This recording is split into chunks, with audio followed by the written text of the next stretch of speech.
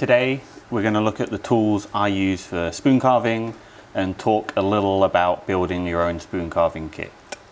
We'll start with the basics, then look at some additional tools, and finally possible upgrades to those tools. There's a link in the description that has an article with links to all of the tools mentioned, plus links to some other options as well. The basics. You want to get yourself a knife? Get yourself this knife. The Mora 106. They retail for about $25 all over the internet. It's a fantastic knife and honestly the best value out there. This quite long blade gives you a very narrow tip, which means it's great for carving tighter concave curves. It's a nice laminated steel, birch handle. Crappy little plastic sheath, but that's fine, it works. There's not many other options better than this in this price range. Next, the hook knife. New and improved Mora 164 is probably the best, most available hook knife. So that's an important caveat. It's not a great hook knife, but it's easy to find and it will definitely get you started. These retail for about $40, again, all over the internet. And it comes with quite a nice leather sheath to protect your edge. We'll talk about some other upgrades to your hook knives in a moment, but this will definitely get you started and get you started quickly. If you get yourself some spoon blanks, then you can pretty much start carving. In my workshops, I've noticed that axe work and sourcing raw materials tend to be the main barriers towards people starting spoon carving. So getting some spoon blanks from a maker removes these barriers and gets you carving sooner. Eventually you want to be making these on your own. Next, sandpaper.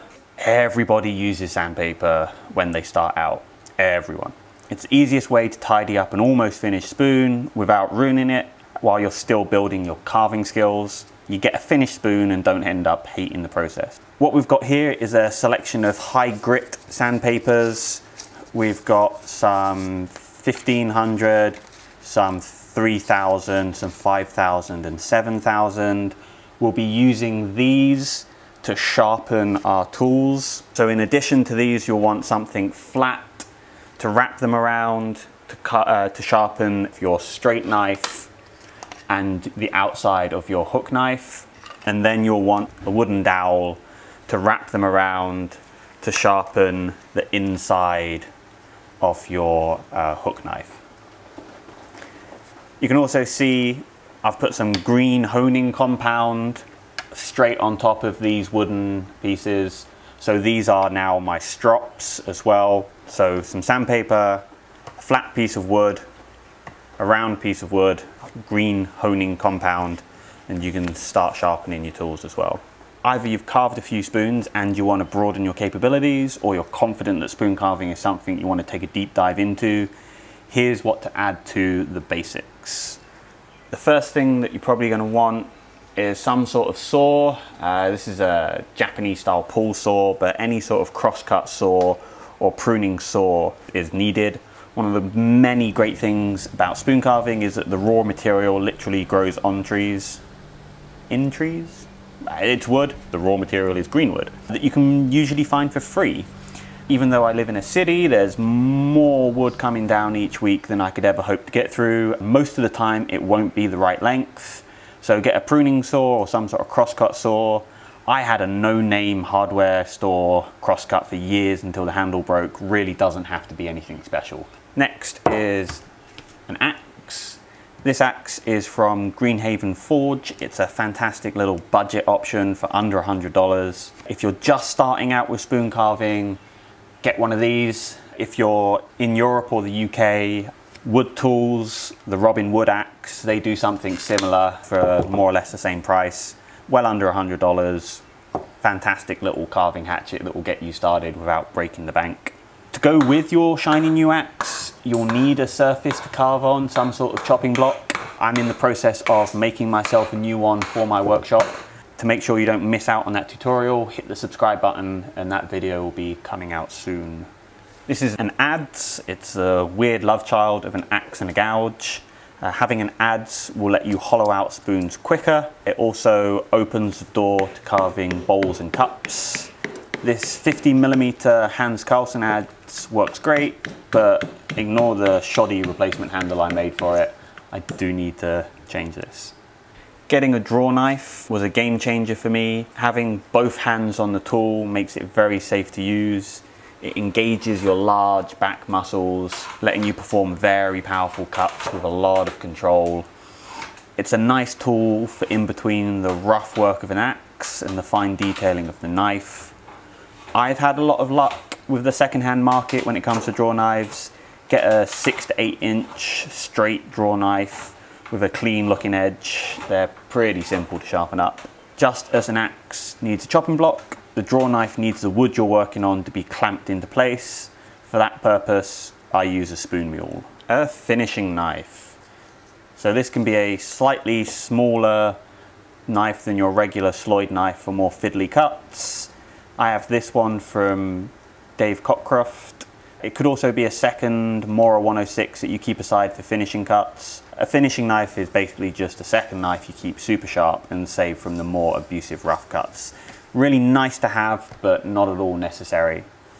This is a Froe. It's a splitting tool, often used to make shingles. It's nice to have a splitting tool that's really long. Sometimes I'm splitting up like 16-inch diameter logs, so having something that can rest most of the way across for an accurate split is really nice. The removable handle gives you some nice leverage when you're trying to open up a split. For spoon carving, totally unnecessary, but it's a nice little splitting tool. You can do an awful lot of really accurate splitting with a wooden wedge that you've made yourself. The Froe's nice, but if you're having issues splitting, little wooden wedges, they're great. So those are all of the tools that you need or might want for spoon carving. Let's look at some of the upgrades to those tools that we've already mentioned. The first upgrade I would recommend would be to replace the Mora 164. If you're happy to spend the money, you can even skip getting one of these and go for one of the other options I'm going to discuss. Problem with a lot of these is that they're harder to find than the Mora 164. So this will get you carving sooner. If you're looking to have the fewest tools possible, then I'd recommend getting something like this Scorp from Lee Stouffer. It will give you the greatest versatility. You don't need right and left-handed hook knives, which are required for scoops with deep vertical walls, and the compound curve lets you carve a variety of spoon bowls. My most used hollowing tool is this 70mm Tuka Cam from Hans Carlsen. The large radius gives a more gentle sweep, and it makes cosplaying Captain Hook a lot easier.